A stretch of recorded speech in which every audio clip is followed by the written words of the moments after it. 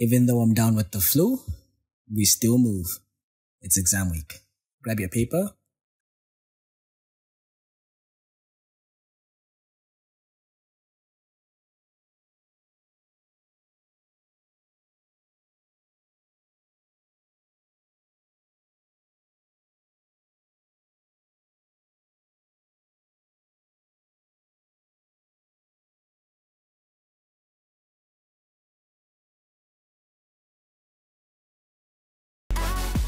Hello and welcome to MK's Exam Secrets. My name is Dr. Moses Kazevu.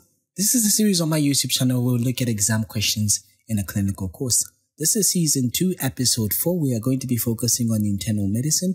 You already know the drill. You may pause the video at any time to actually scream the answer at your screen or write it down so that you can give yourself a chance to revise and see how well you are off the mark or how ready you are for exams. So please subscribe to the channel if you haven't. Hit the bell notification icon to be receiving notifications of such videos every time I post. Grab your piece of paper, grab your pen, and let's go. So beginning with our question 1, a 42-year-old woman was admitted with a 3-month history of undue tiredness and palpitations. She denied having chest pains. Her appetite was good and she lost a lot of weight. She often felt very uncomfortable in hot weather. On examination, she looked tired and anxious. Her BP was 160/80. Pulse was 130 beats per minute and regular. Her apex beat was not displaced. She had a conjunctival pallor but had exophthalmos. The full blood count, electrolytes, and liver function tests are normal. Urea 10, creatinine 139. Blood sugar 6.7, serum free T3 10.2, the normal range is 5.6 to 9.6. Then chest x-ray was normal, ECG showed tachycardia. What additional history would you get in this patient? What further signs would you elicit in this patient? Comment on the above investigation. What is the most likely diagnosis? What further blood tests are you going to order? What is the triad associated with this disease? So you may pause the video right now to actually scream the answer at your screen.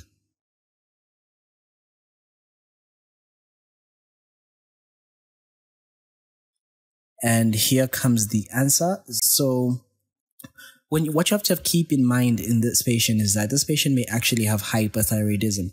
How do I know that she has a hyperthyroidism?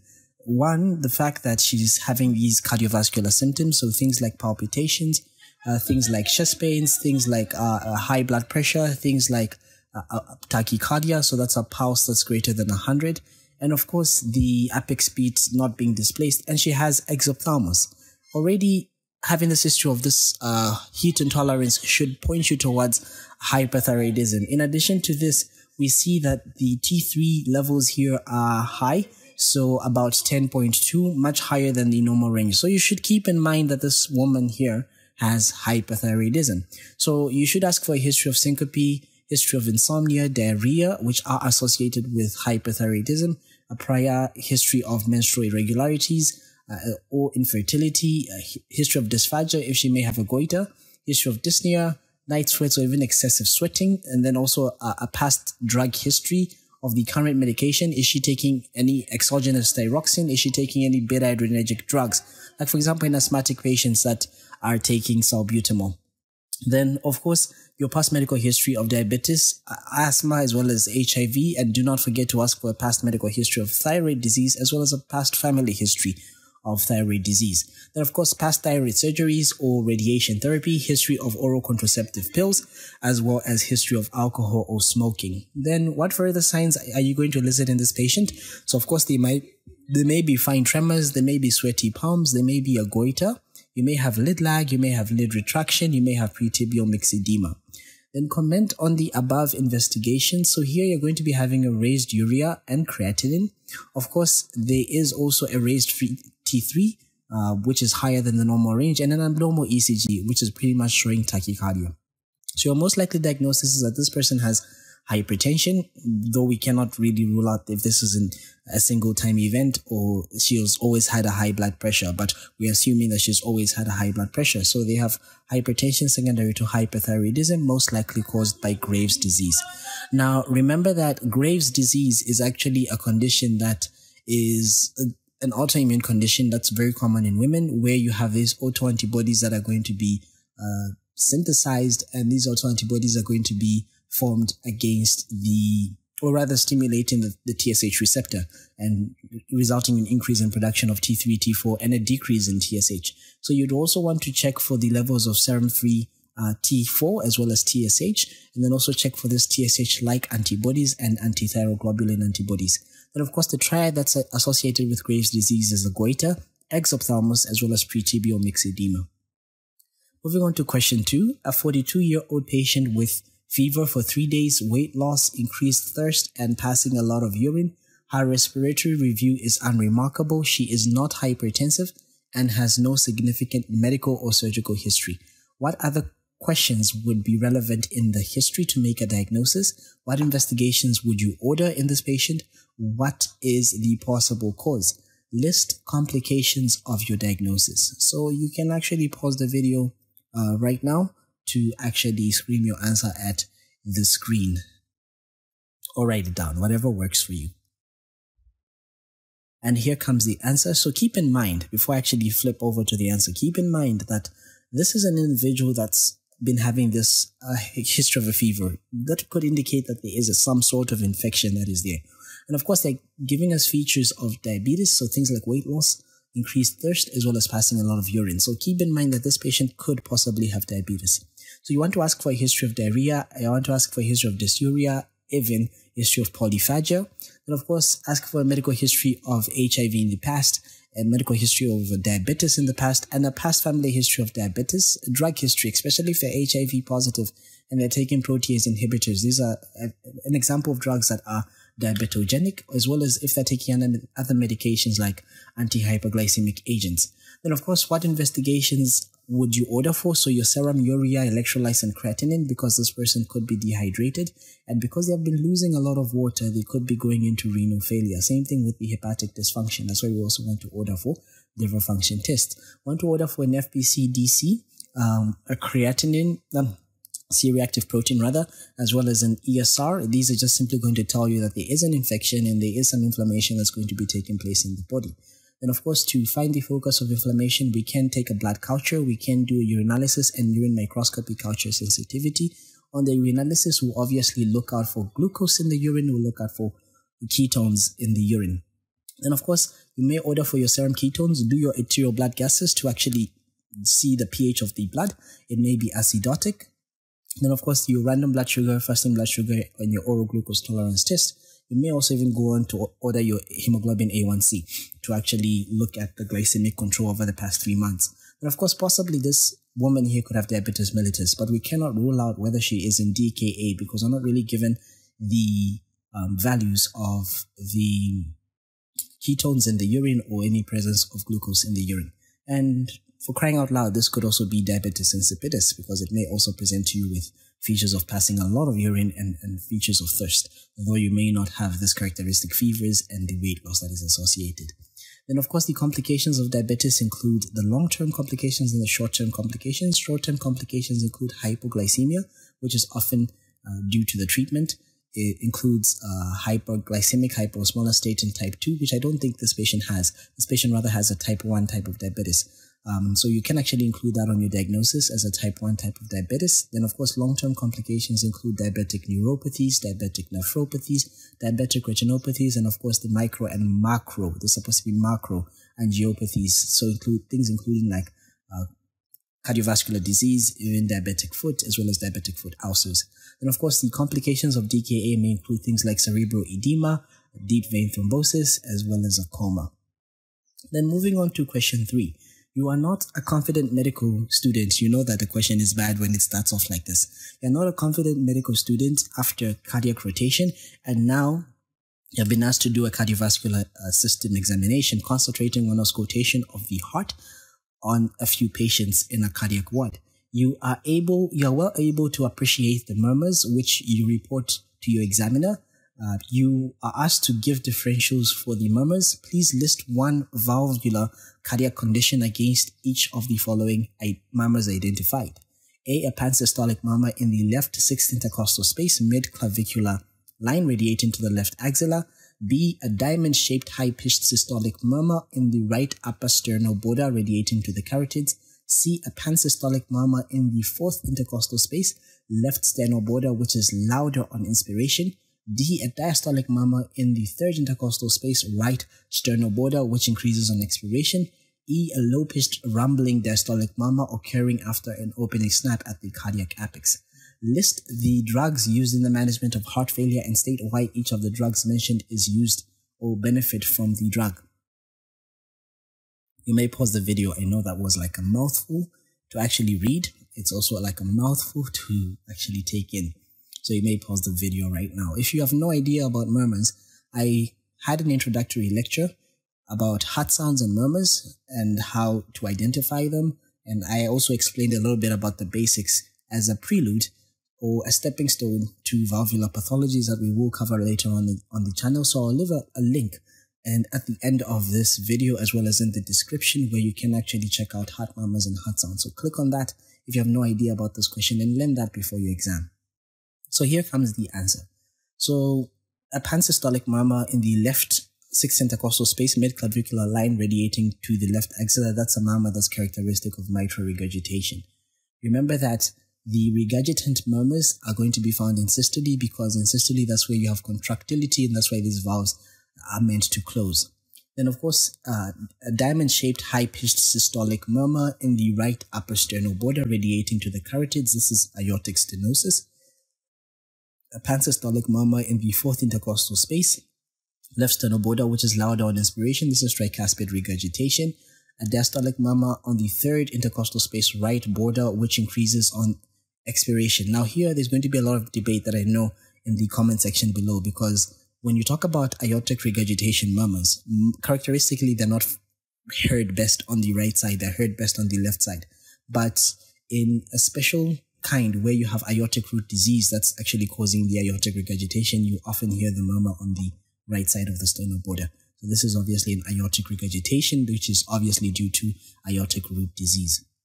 Now, of course, a low-pitched rumbling diastolic murmur occurring after an opening snap at the cardiac apex is going to be characteristic of mitral stenosis. Now, remember the drugs we use in heart failure? These are going to be including things like diuretics, which are used to control congestive states, so they promote loss of fluids from the body. A drug like furosemide. Then, of course, a positive ionotropes like digoxin, which increase cardiac contractility as well as the cardiac output. The digoxin has also been shown to decrease the heart rate. Then, of course, vasodilators like ACE inhibitors as well as angiotensin receptor blockers, which tend to slow down cardiac remodeling. They also decrease the preload and the workload on the heart. Then, of course, this is ultimately going to increase the survival rates of the patient. And, of course, beta blockers also tend to reduce the workload and oxygen demand on the myocardium. So those are some of the drugs that we do use in the management of patients with heart failure. Then moving on to question 4, a 25-year-old man presents to the emergency department or emergency admission ward with a history of severe headache for the past month. He also has fever, vomiting, and neck stiffness. He was recently diagnosed with HIV, but has not yet commenced his ART. What is the most likely diagnosis? What are the 2 variants of the organism causing this presentation? Differentiate the Brzezinski and Kerning sign. List 4 indications of a lumbar puncture. List 3 contraindications to performing a lumbar puncture. Give the normal parameters of cerebrospinal fluid: appearance, cells, glucose, and proteins. You may actually pause the video right now, but here comes the answer. So this is where reading the entire question actually benefits you. Because if you answer something else here and you get to this part 2 where they ask you about 2 variants, you obviously be stuck. So an organism that often has 2 variants that will present to you with these severe headaches that are chronic and lasting over a month with some fevers and neck stiffness is obviously cryptococcal meningitis, which is one of the common causes of meningitis in HIV patients. So this is obviously cryptococcal meningitis and retroviral disease, WHO stage 4. Remember, whenever you make a diagnosis of HIV, you should always add your WHO staging. And of course, the 2 variants are cryptococcal neoformans variant neoformans, and of course, cryptococcal neoformans variants Gatti. Remember that group B is no longer considered as the variants that cause meningitis in humans.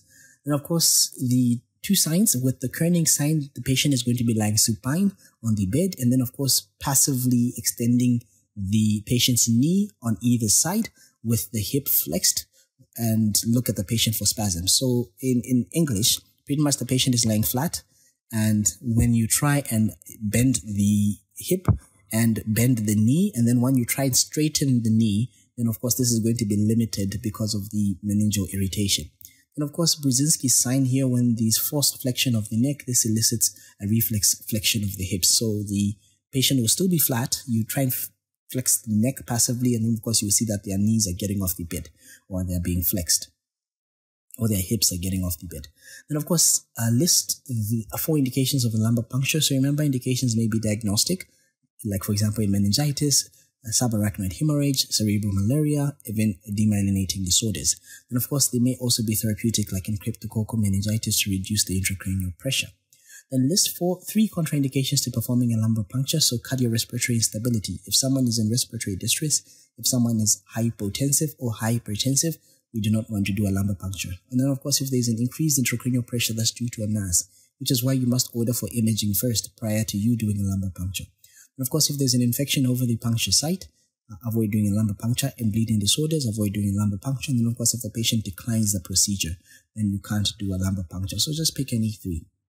And of course, the normal parameters, which I think I answered in the previous internal medicine MK's exam secrets. The appearance is obviously clear. The cells are less than 10 red blood cells per high power fluid, less than 5 white blood cells per high power fluid. Then the proteins are 0.2 to 0.4 grams per liter. Glucose is 2/3 to a half of the serum blood glucose. And moving on to the last question, a 35-year-old female patient presents to Levi Mwanawasa General Hospital with arthritis of the small joints in the hands and a seizure disorder. She has a history of being unwell for 3 months now and has had some episodes of irrelevant talking during this period. 2 weeks ago, she noticed some eruption on her cheeks, which have persisted until now. Her past medical history is only significant for anemia and history of miscarriage. On admission, you decide to do a urinalysis which showed the following parameters: protein 3+, blood 2+, glucose nil, specific gravity 1.015. I feel like I've done this question before on the channel. If I have, please bear with me. There are a lot of questions that I had to go through to search for these questions. And of course, just drop a like for some support as well as a comment. And what is the likely diagnosis? Mention 5 clinical features you would look for. What could be the rash on her cheeks? List 3 diagnostic investigations you would request for. What is the likely renal complication in this patient? So you may pause the video right now. And here comes the answer. So as you can see, this woman has arthritis. Okay, some joint swelling. This woman has a seizure disorder. This woman may have some CNS involvement. And of course, some eruption on her cheek. History of miscarriage, history of anemia. Then of course, blood and proteins in the urine. This is, if you look for one condition that links all these symptoms, it's obviously systemic lupus erythematosus. It's always lupus. Then of course, mention 5 clinical features you'd look for. So on the skin, you'd look for malar rash, discoid rash, Raynaud's phenomenon, and then of course, serositis may present to you with pleurisy or pericarditis, which is going to be causing your shortness of breath, and of course your chest pains. And then on the mouth and the face, you may get this painless oral and nasal ulcers. Then you may also have non-scarring alopecia. Then the rash is obviously a malar rash that she has. And when we want to make a diagnosis, of course, your antinuclear antibodies, your ANA, your double-stranded antibodies, you may also order for your anti-Smith antibodies, as well as a renal biopsy. And this complication that she has is obviously lupus nephritis, because you're losing both proteins and you're losing both blood in the urine. I really hope you enjoyed this episode of MK's Exam Secrets. I know my voice wasn't so good. I have a cold, but I am doing this for you, and I hope you really do well at your exams, and we shall continue with exam week. So if you haven't yet subscribed, please subscribe to the channel, hit the bell notification icon to be receiving notifications of such videos every time I post.